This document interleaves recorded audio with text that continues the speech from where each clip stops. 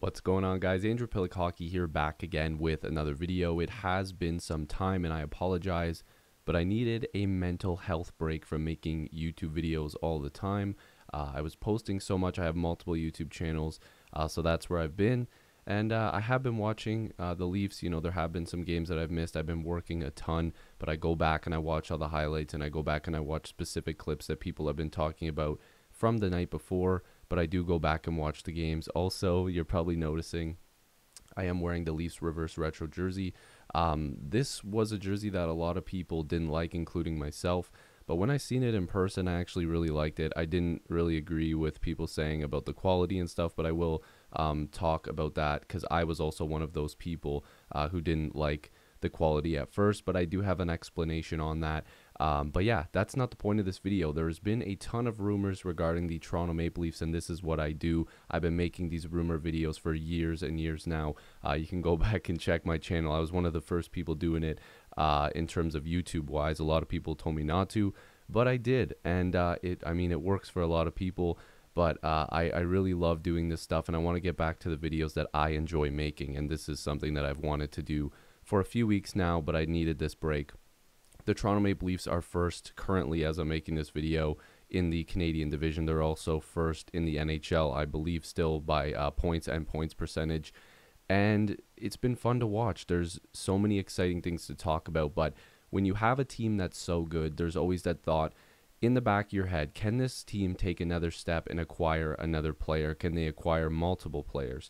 Now, people are probably looking at their cap situation and going, you are nuts. How are they supposed to do this? Well, there's going to have to be a lot of cap management. There's going to have to be a lot of moving parts. It could involve trading an Alex Kerfoot. It could involve trading a Pierre Engvall, and it could involve trading a Jimmy Vesey, or all three of them, maybe two of them, maybe just one of them. It depends on how many players you can acquire and if it makes sense for the team.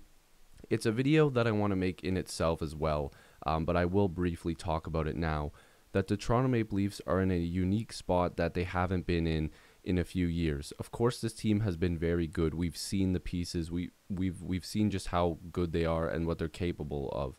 But they didn't have that they didn't have that look where you're like, damn, this team literally is a juggernaut. This team could win the Stanley Cup. You know what I mean? And there are a lot of really good teams in the NHL, but Toronto is one of those teams. They have the potential to make you think that this team could win the Stanley Cup. And while I do like this roster and it isn't fully healthy right now, they can still acquire pieces. They still can make this team better. They can make it deeper, and that's what teams do. Look at what Tampa did. You know, they just went out there and acquired guys that they felt could push them over the edge, even though they were already a juggernaut.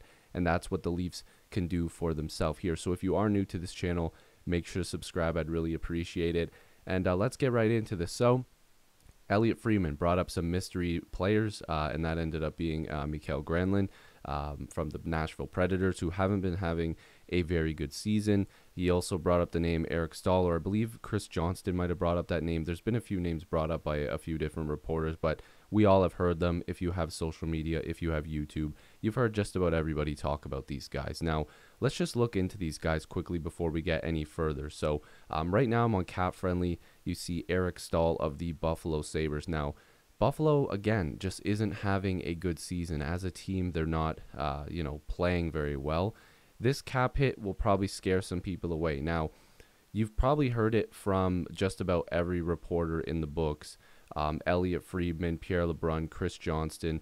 You've even probably heard it on YouTube from guys like Steve Dangle, Adam Wild, Downtown Stephen Brown. Make sure to go subscribe to him. But once the NHL trade deadline comes around, salary caps and everything like that, the numbers change, and that's another video that I want to make. But like they change, you know what I mean? It's not really it's really technical, but there's a lot of prorating and numbers going on, and you know, you can make teams require some money, and that's what I'm going to get to, retain, not require, retain some money in order to acquire a player. Don't worry, we'll get into it in a second and in separate videos, but just know that the Leafs can make this work with trades and the way that the salary cap will work towards the NHL trade deadline. So Eric Stahl would definitely be a good depth piece. The guy is really good on in the faceoff dot. I believe he's at 51% this year. fact check me, but I believe he's over 50%, and I believe that number is 51%. That cap hit, like I said, 3.25 million. It'll scare some people away, but I don't think it's that big of a deal, considering I would make Buffalo eat half of that money. And you could find pieces to go the other way that would benefit Buffalo and make them want to make this trade for sure. So the age 36 there, if you recall listening to an Eric Stahl interview when he was talking about getting moved over to Buffalo, he said that he still felt like he was, in his 20s and that this age didn't really define him. And I mean, look at a guy like Jason Spezza. Like, look at the goal he scored last night. Just absolutely vintage. You know what I mean? So you can believe that for sure. So he does have the modified no trade clause here. I would imagine he would want to go to a contender, and especially the way the Leafs are playing this year, I would think he would want to come and play in Toronto, but that's just hypothetical. That's just me talking. You never know. But let's just look at his numbers here. We're going to scroll all the way down. With Buffalo this year, like I said, they're not playing that well as a team, but he has 8 points in 17 games played, but he does bring that veteran leadership. He does have the cup champion in his blood. He does have a history of being a winner. So I would ignore some of these numbers. I mean, the minuses, that doesn't always mean everything. It's a weird stat, but 8 points in 17 games played on a team that's not very good. I'll take this any day, especially since he'd probably be playing on a much deeper Toronto team. And by probably, I mean definitely, because they are definitely much better than the Buffalo Sabres. And I know some Sabres fans might really hate to hear that, but let's just jump over. You guys can see some other tabs here, but let's just jump over to Cap Friendly here. So I made a couple moves, and this is how it would work out if you got a guy like Eric Stahl. They would have to retain some money here, so he'd be coming to the Leafs probably a little bit less than what you're seeing this number here, just because of how the salary cap will work. Closer to the, I believe, April 11th trade deadline. Again, I have to look into those numbers, but I have Robertson up here. You can make moves. You don't have to have Robertson here. You could have somebody else here, but you'll notice that there's no Jimmy Vesey and that there's no Pierre Engvall. So those guys would be moved out in this equation. This is what the taxi squad would probably look like. Again, Galchenyuk could be into this equation, which would bump out somebody, more than likely Robertson, and move a Mikheyev up, and you can move stuff around here. And we won't get into the exact trades, but you would definitely find guys to move out to bring in a guy like Eric Stahl, and Engvall and VC probably are the guys that you would have to trade, because I don't think the Leafs are going to want to have a fourth line like this, but you're also not going to sit Spezza and Thornton. I think they like having both those guys in the lineup, especially Spezza. He's played very, very well still. The guy just looks like he doesn't age sometimes. But you still have Kerfoot here. Now, we will get to that in a minute, because if you want to make another addition to this team, you could move Kerfoot up and have him in that top six, and just maybe grab another winger down here. Or maybe you don't get Eric Stahl. You keep Kerfoot at that third line center and you upgrade another winger. There's so many different possibilities. And one of those names that was brought up could be the mystery winger, and that's Mikael Granlund. So we will jump over to him here in a second.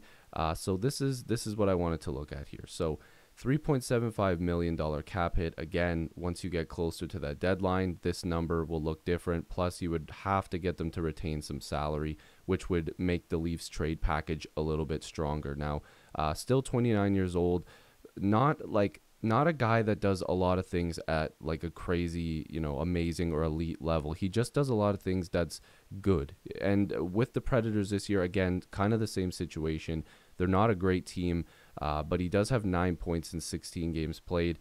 And, he does a lot of little things that maybe aren't working out, but he does have that offensive ability that he could definitely go back to, because he does kill penalties, although he hasn't been the greatest penalty killer from what I've looked into the last season or so, like last 2 seasons, basically since coming over to Nashville. I don't think he's had the best numbers when it comes to being a penalty killer, but the Leafs do have a good amount of guys that already fill that role, so he wouldn't have to do that. But if you look at his offensive abilities, going back to the 17-18 season, 67 points, and then even this 18-19 season at 49 points. 30 points in 63 games played isn't exactly the numbers that you want to see from him, but playing with guys like Nylander, Tavares, you never know who he would be playing with. Maybe he gets some looks with Marner and Matthews.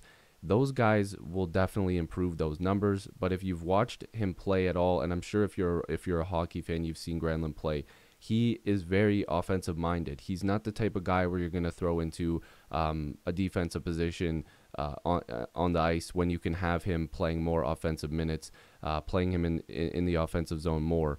That's definitely where you want that guy. And again, like I said, he does do some good things in his own zone too. But when you have guys like Mikheyev or Hyman, and maybe you bring in an Eric Stahl as well, Simmons, whatever, like you want those guys facing the gritty, the tougher lines, the guys that you're trying to shut down a little bit. You want guys that do that. You want guys that's what they do. You want them to play against defensive matchups. And even Kerfoot, sometimes he gets flack, but like he's actually not the worst defensively. I mean, he has a history especially when he was in Colorado, of being a pretty good defensive third line center or a second line center for some teams. But I do like the idea of having Hyman out of the top six for that bottom six as well for the defensive matchups. But I also like Hyman a lot in the top six. So there's definitely a lot of things that you can move around, but Granlund is an interesting option. But this brings us to Kerfoot, because this is a guy that if you're going to acquire multiple pieces, if you're going to bring in a Granlund, if you're going to bring in a Stahl or anybody else at a higher cap hit, you're going to have to trade Kerfoot.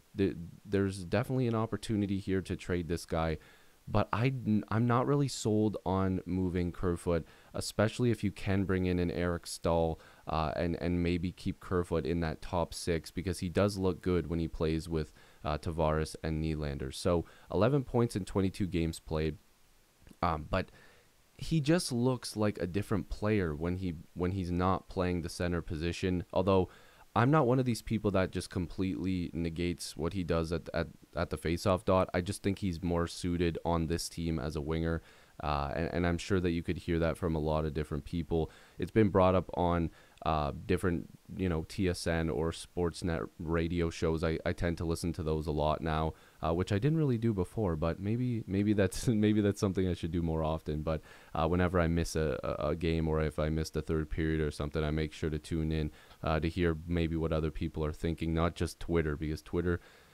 is the reason why sometimes you need a mental health break. But definitely there's a ton of options. But in terms of who I think is a fit, you're looking at a Granlund, you're looking at a Stahl, or anybody in that price range.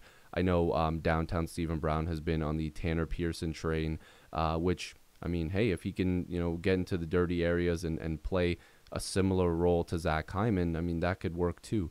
So a lot of things to think about. Let me know down below what you guys think. And wow, this video was a lot longer than I thought it was, so I do apologize if I dragged on too long. But if you are new, make sure to subscribe. And thank you guys for coming back to this channel. And more is on the way. Peace.